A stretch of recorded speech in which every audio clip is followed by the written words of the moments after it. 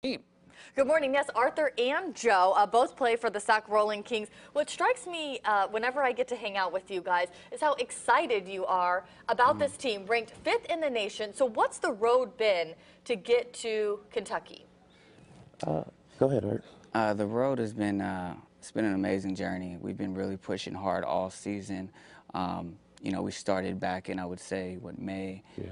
June, worked hard all summer, already been to tournaments in Seattle, San Diego, twice in Las Vegas, our home tournament here in Davis, and it's just been an amazing journey so far. I've been working really hard, and we can't wait to get to Nationals in Louisville, Kentucky. This is your first year, right, yeah. Arthur? Joe, you've been doing it for a little longer, but Arthur, for your first year, what was that like coming in to something like this?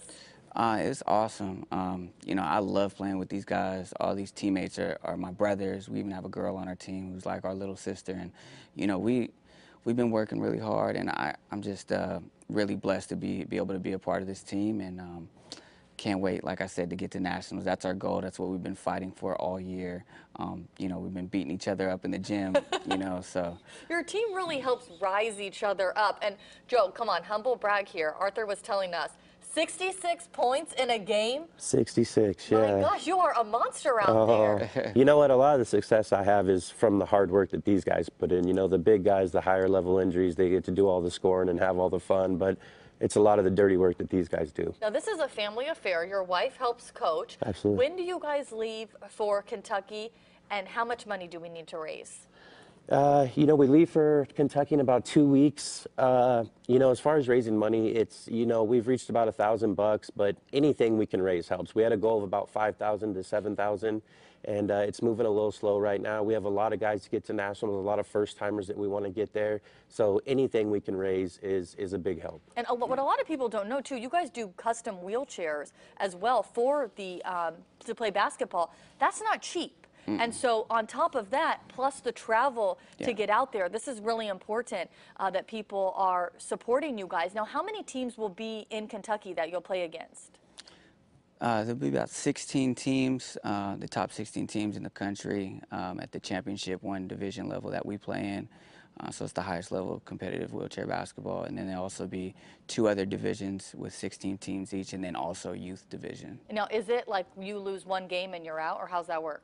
Yeah, you lose the first game, you move into the loser's bracket, and there's no way, in the way the tournament setup is, you can't fight your way back. Okay. So if you lose that 1 game, that's it for you. But 5th in the nation, you guys are looking pretty good. We're looking tough. We've worked hard to get there, and it's been a lot of hard work, but, you know, we're really happy to be 5th in the nation, and we're going to go work hard some more and try to win. Now, where can people find you guys so they can help donate? And I'm telling you guys, like, $5. Oh, they're showing your medal when you played with the USA team. Yeah. Yeah, tell us about that real quick. You know, I've been very blessed. I won a couple of national championships with Wisconsin Whitewater, and then got to go play in Spain and Germany professionally, and then I joined Team USA for about 10 years, played in Beijing and in London. We didn't win in Beijing, but we won that medal in London, bronze medal, so it's like gold to me. I love it. Yeah, it would be like gold to me as well. Okay, yeah. so back to finding you guys, because really, any little bit helps. Yeah. $5, if so many people donated $5, you guys would be there already. Absolutely. So where can they find you guys to help?